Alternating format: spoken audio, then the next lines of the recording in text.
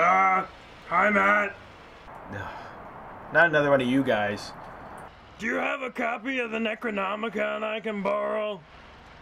Hi, my name's Matt Ficner, Puppetmaster Matt, I sometimes go by.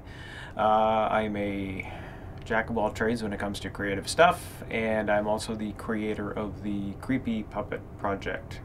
When I was in junior high school, in art class, and the teacher basically said to me, look, I can't teach you anything. Here, take the keys to the cupboard and go nuts, use whatever you want. So that's kind of where the insanity really began. You're recording. Hey, you're recording. He's recording. Yeah, so this is Val. This is one of the first zombie puppets I actually ever made. So he's actually initially he's sculpted out of clay, and then he's painted and refined and given all kinds of different paint glazes and stuff. So he's got that nice slimy. I like all slimy. I like the fact that it's weird. I like the fact that it's different, that it's not the norm.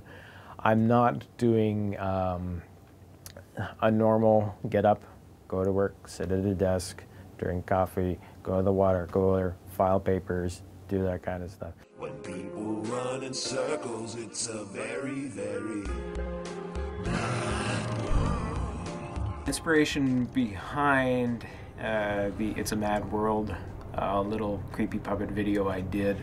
For me, like most artists, I think there's certain times in your life where you're trying to express what you're feeling, what you're thinking, and what you're going through. That song always resonated with me, and I thought, oh, it'd be kind of fun to do a Creepy Puppet Project version of it.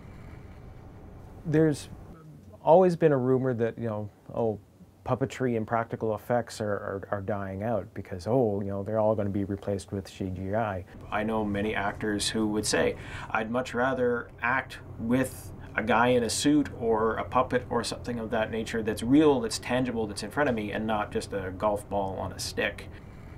It is a very small niche market for the types of things that I do. As most professional puppeteers say, if it was any harder, nobody would do it, but if it was any easier, anybody would do it. It's rewarding to take an idea from concept in your head to designing it, creating it, putting it out there, sculpting it, building it, making it tangible, and then beyond that, bringing it to life as a living, breathing character.